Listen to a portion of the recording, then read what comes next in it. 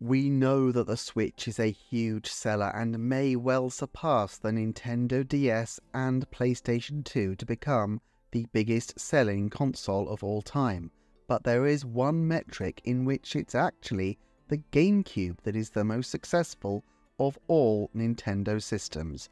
More successful than the Wii, better than the DS, although the Switch could still give it a real run for its money if it starts catching up soon. So let's explore this metric and see why it's actually a really important one for the health of Nintendo systems going forward. The one metric we're talking about is the ratio between games purchased for a console and consoles purchased. If we look at the numbers up to the end of 2023, the GameCube has 9.59 games purchased for every console sold, putting it ahead of the Wii at 9.07 games for every console sold, and the Switch at 8.61. Further down the list we have the Famicom at 8.07, the Super NES at 7.72, the Wii U at 7.64, and the N64 at 6.83. Then the bottom tier is made up of the handheld consoles, the Nintendo DS at 6.16, 3DS at 5.16, Game Boy Advance at 4.63, and finally the Game Boy at 4.22.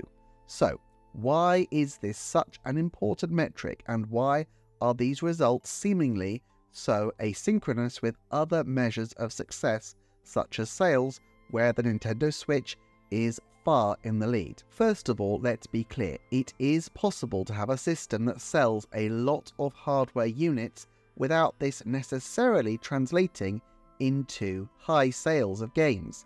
In the case of the Game Boy, many people bought variants, especially in the later years, where a multitude of different editions were available.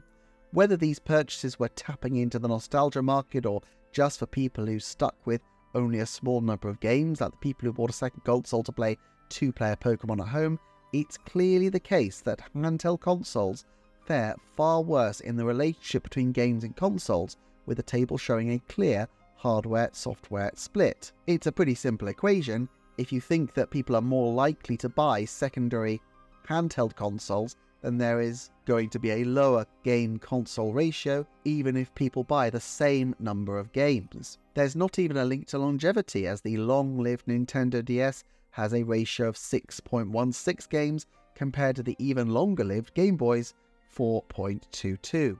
Home consoles have been known to have variants, but less often, and people were far less likely to collect them in the same way. Nintendo has looked to track this information before. In 2008's End of Financial Investor Briefing, Satoru Iwata led by demonstrating the gap between the number of hardware units per household and the number of players per household. As he put it, we gather data on how many DS systems are owned per household and how many users per household are using DS, and we have mapped the comparisons between the 5 countries like this. As you can see, a huge gap exists between these two figures.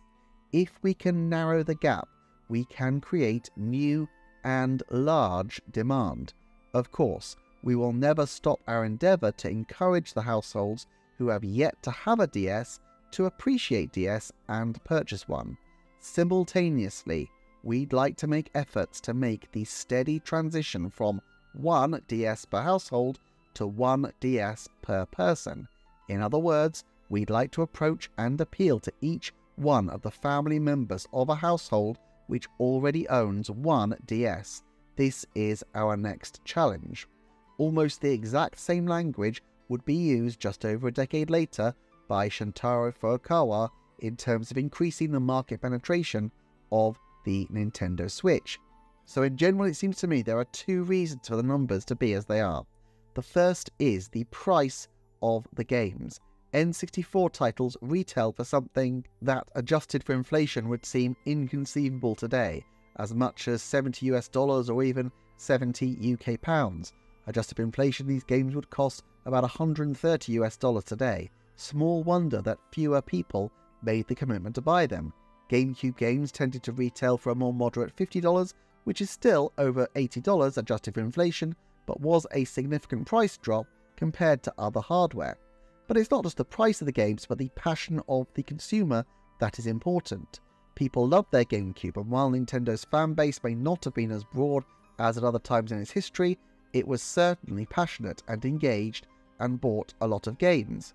But you might say the Wii comes second in the game-to-console ratio, and yet this was notoriously a casual-focused system, with the core player base ending up so alienated that Skyward Sword became the worst-selling 3D Zelda despite shipping on the largest install base of any mainline title.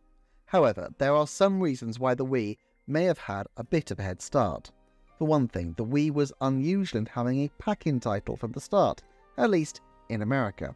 Reggie Fils-Aimé had to argue his case strongly and won out, so for many people purchasing a console, they were one up on the games front right from the off. Even discounting this initial game though, Wii only falls just below the Switch and is on pretty much level pegging with the NES. The other factor of course is longevity. While the GameCube lasted for a short time but did burn bright as it did so, the Wii not only lasted 6 years but continued to sell and sell because people were slow to graduate to the Wii U. It's true that the last few years of the Wii were relatively low selling, but of course this was made up for by the very, very long tail, and in fact, Just Dance only discontinued its Wii editions in 2020, a year after doing the same for Wii U. So we can see why the N64 ratio is low, why the GameCube and Wii are high, and why the handheld consoles are at the bottom of the list. But what about the Switch? The Switch has a lot of the drawbacks of being a handheld. It does serve multiple generations and explicitly banks on people buying multiple versions of the system, so different family members can play. In 2021, Nintendo estimated that 20% of new purchases over the previous years had been from households buying second Switch consoles, probably driven by the success of Animal Crossing New Horizons, which required a console per island. This ratio must have only increased since with so many Switch OLED editions customers were upgrading from their previous editions, and yet despite this it continues to sell massive numbers of games. It is not entirely clear from Nintendo statistics whether this includes shorter titles and indie games which would not have been present on the N64 and therefore may skew the findings in the Switch's favour. These cheaper titles are more likely to be whim purchases which would drive up the total number of game sales.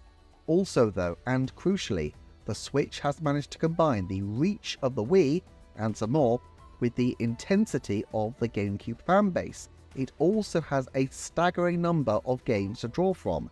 In the financial year ending March 2023 alone, 337 third-party games and 13 first-party games were released in Japan, and this presumably does not count Nintendo Switch Online signups.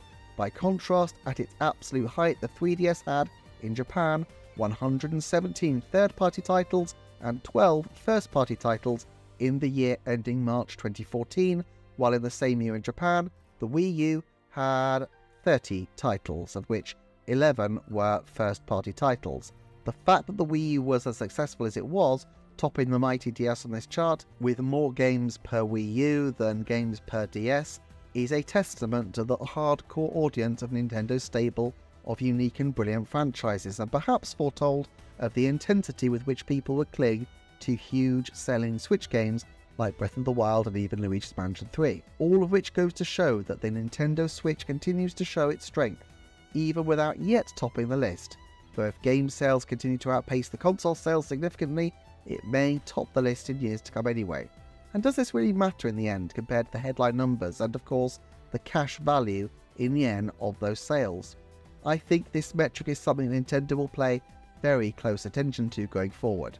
Selling consoles is one thing, but managing to get a steady supply of game sales is also important, and this is a strong indication not just of the current status of their console, but also of the health of their entire enterprise. If people are buying lots of games, and in particular if people are buying games despite the fact that they have multiple consoles already, it implies a strong interest in Nintendo products. However, another key consideration for Nintendo is getting games onto shelves in the first place, and this video on screen explores why some titles appear to be going out of print and what the implications could be for Nintendo's game library going forward. Thank you for watching, and I will see you next time for another Nintendo Forecast.